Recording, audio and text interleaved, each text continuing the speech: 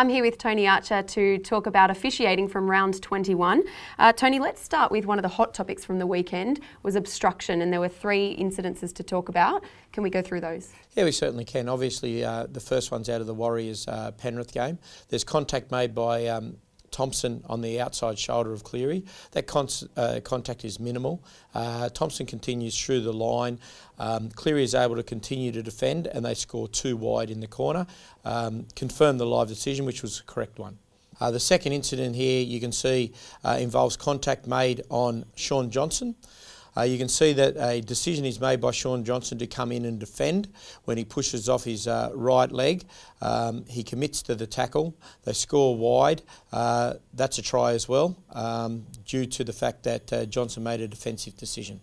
Okay, and there was one out of the Titans-Sharks match. Yeah, there certainly was. Obviously, the try from Anthony Don was a live decision of try.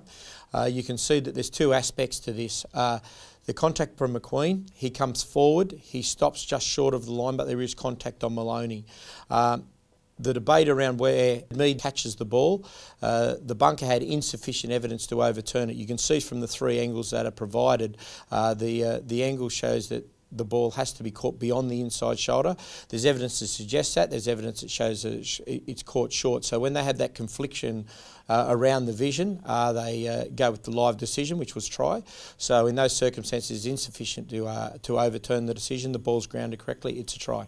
Okay, and early in that match, David Mead was sin-binned. Have you had a chance to look at that, and are you confident that David Mead was the right guy to be spending 10 minutes in the bin? Yeah, I am. There's 2 aspects to this. The ball's passed backwards, the ball's on the ground loose. Michael Innes comes forward to kick the ball. At that stage, Parsi goes down to his knees and attempts to either get the ball or tackle Innes. But because of the fact that the ball is loose at that stage, the involvement of Parsi is to be penalised but not sin-bin because of that.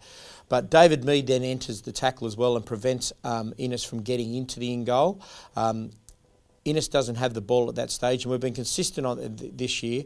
That's a penalty and that's a sin bin. So the right man was sin bin and correct to give the penalty. And just lastly, there were 2 matches that went into Golden Point across the weekend, but some questions have been raised around how referees officiate in that time. Can you just clarify? Yeah, I can. Obviously, it's a difficult period to referee in, but if there's clear breaches of the rules, my expectation is that the referees penalise in those circumstances. You can see an example here from Saturday night where the Penrith markers are split and they're involved in the play. In those circumstances, I expect the penalty to be awarded. We've done that earlier in the year, and as I said, if there's those clear breaches, I expect action to be taken by the referees. Okay, well, thanks for joining us, Tony. No problems.